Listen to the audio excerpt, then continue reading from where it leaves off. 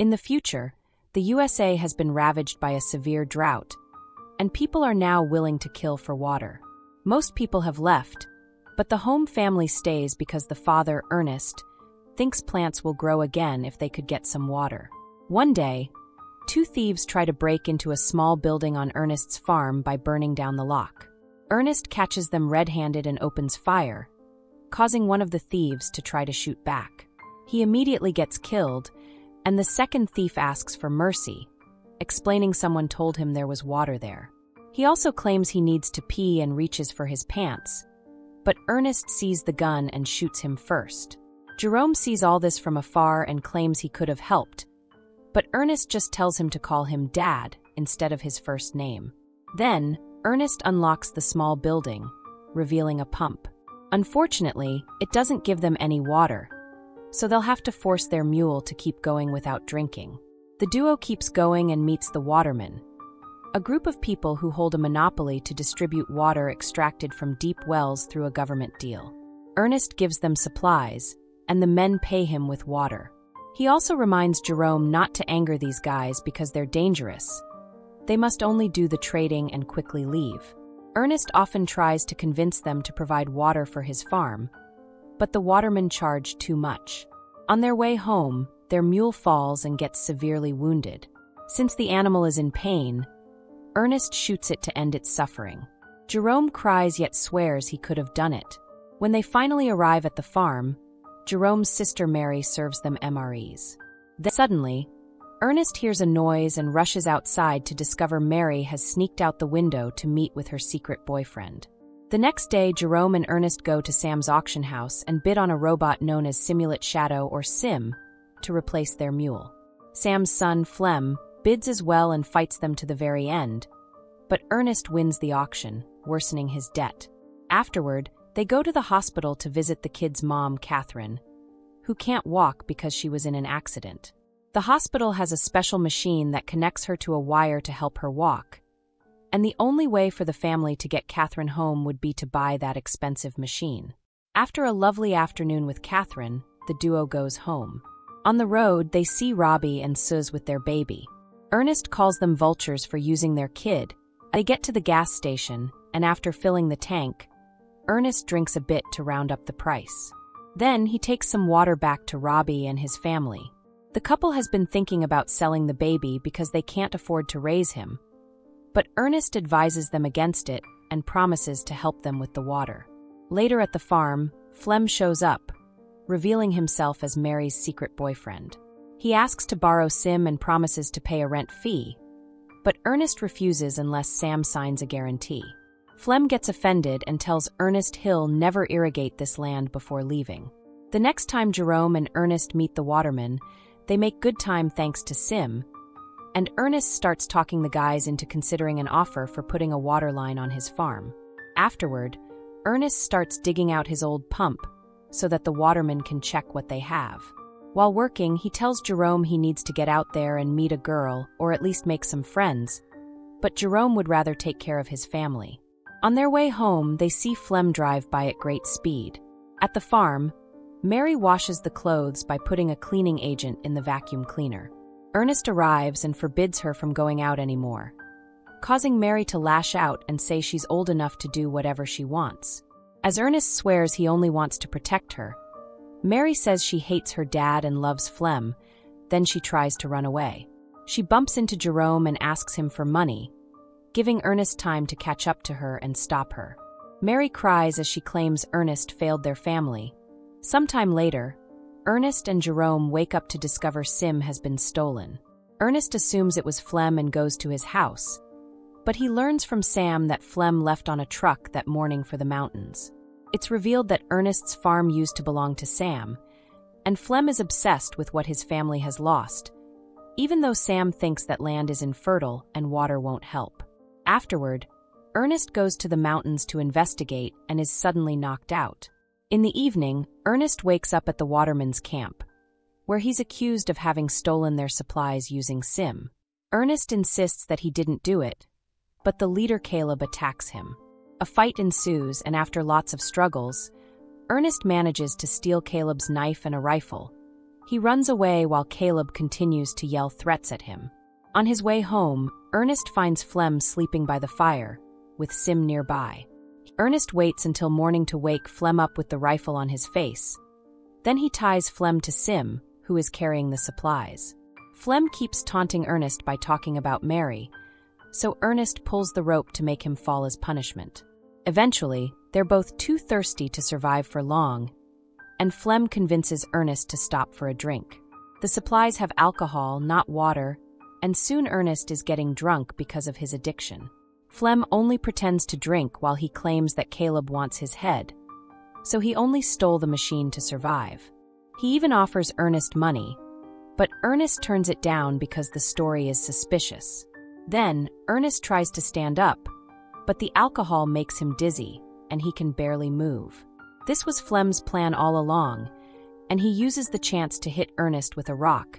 Later, when Ernest wakes up, he's tied to Sim, and Flem starts pouring more alcohol into his mouth, screaming like a maniac. Afterward, Flem goes to the farm, and Mary jumps on his bike so they can escape together. Getting worried about Ernest, Jerome decides to go looking for him. By the time night falls, he finds Sim at the waterman's camp, where the guys tell him that his dad died because of an accident with the machine. When it's time for the funeral, Mary comes back, and the siblings cry together. They also have to visit their mom to give her the bad news. Flem picks them up in his truck and takes them home. At the farm, a furious Jerome starts hitting Sim with a hammer, so Flem comes to stop him. He explains grief is hard, but Jerome can't let it ruin a source of income, and Flem offers to become the new head of the family to help the siblings. He also shocks Jerome by announcing Mary is pregnant. Flem has big plans in mind for the farm, and Jerome agrees to let him try. In the afternoon, Flem takes supplies to the waterman and asks Caleb to put a water pipe on the farm. At first, Caleb refuses, but suddenly Flem blames him for Ernest's death, since Caleb's rifle and knife were found with the body. Scared of the possible consequences, Caleb agrees to divert water to the siblings' land. A few days later, the new farm pump is officially installed, and Flem works very hard all day long to plant and grow wheat. Some weeks later, Jerome is surprised to see a little leaf on the ground, and eventually, the land is covered in wonderful plants. To celebrate, Flem and Mary get married and tattoo each other's initials on their hands. During the party, Flem drinks and keeps thinking about Ernest's death. A couple of days pass, and Sam shows up at the farm with 2 men from the bank. It turns out Ernest's debt is huge, and they want Flem to pay it. Flem scares the horses with his bike just to look tough, and Sam scolds him, explaining that nobody ever wanted to buy the land, and Ernest had it because he simply never moved off. Thanks to the water and the crops, the bank will be able to sell it, so Flem must pay if he doesn't want to lose it. That night, Flem puts Sim on his truck and picks up Robbie with his baby. He pretends they'll be asking around for some prices just to get an idea, only for Flem to sell the baby against Robbie's will. Freaking out, Robbie asks for his baby back, and the buyers open fire, killing Robbie. They try firing at Flem too, who shoots back as he runs away, leaving the machine behind. Sim is caught in the exchange, and the damage makes it activate a mode that guides it back to the original factory. The next day, Flem pays the bank with the baby money, but he tells the siblings that he sold Sim to Robbie. Later at the farm, Jerome asks Flem about Robbie, but Flem says Robbie took Sim and abandoned his family. Determined to discover the truth, Jerome announces he'll visit his mother, but he actually takes a bus to the border. However, the guards don't let him pass because he's a minor without a guardian. At that moment, he's approached by Anna, who offers to cross him over if he pays. Jerome agrees, and Anna puts him in a truck full of chickens. In just a couple of hours, the truck reaches the city, and Jerome sees it for the first time. He reunites with Anna, and she takes him to the factory. Afterward, Jerome meets with Calvin, who shows him all the functions of the machine. It turns out Sim's eyes are cameras that were made to capture the slope for reforestation and have recorded everything Sim has seen. Calvin teaches Jerome how to use it and gives him some privacy. Jerome gets emotional when he sees his dad again, But this transforms into horror when he learns that Flem killed Ernest. It turns out Flem tied Ernest to the machine and sent it in the direction of the waterman's camp, making it look like Sim had lost control and dragged Ernest to his death by accident. In the evening, it starts raining over the farm for the first time in over a decade. Jerome soon returns and plays it cool, asking Flem how he got Sim back. Flem is confused and checks the barn, shocked to see Sim standing there with no damage. He says Robbie must have brought it back out of guilt. A few days later, Jerome visits Catherine for real and promises to take care of her like Ernest did. One afternoon, Flem and Jerome are hunting animals to keep them away from the crops. Flem fails all his shots and passes the rifle to Jerome, blaming the weapon for his failure. Jerome is very tempted to shoot Flem but instead kills a deer, proving the problem is Flem's aim. When they go home, Jerome hides the rifle in his room. During lunch, Jerome says he got a call from Robbie, who is looking for Flem. This gets on Flem's nerves and he snaps, saying Jerome is lying. Mary scolds him for his attitude, and Jerome insists he's telling the truth.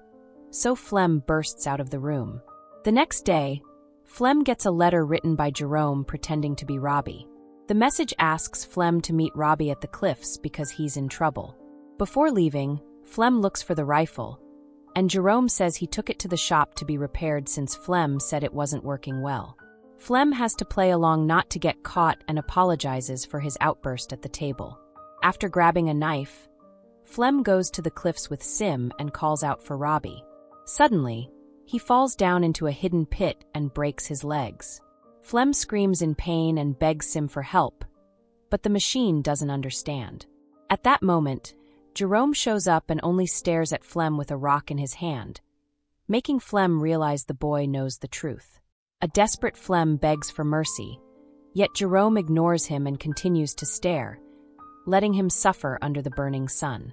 Eventually, Flem starts screaming for help again and begs Jerome to think of his sister and the baby. He goes on a long speech about accidents and regret, making Jerome so angry that he finally shoots Flem, killing him. When Jerome returns home, he lets Mary think that Flem abandoned her and doesn't tell her how Ernest really died. Thanks to the money from the crops, they can afford real food now, and the siblings agree they can finally buy the machine so Catherine can come live with them. Jerome erases all the footage from Sim, ready to start over. So that's it. Hope you enjoy the story. Follow for more videos.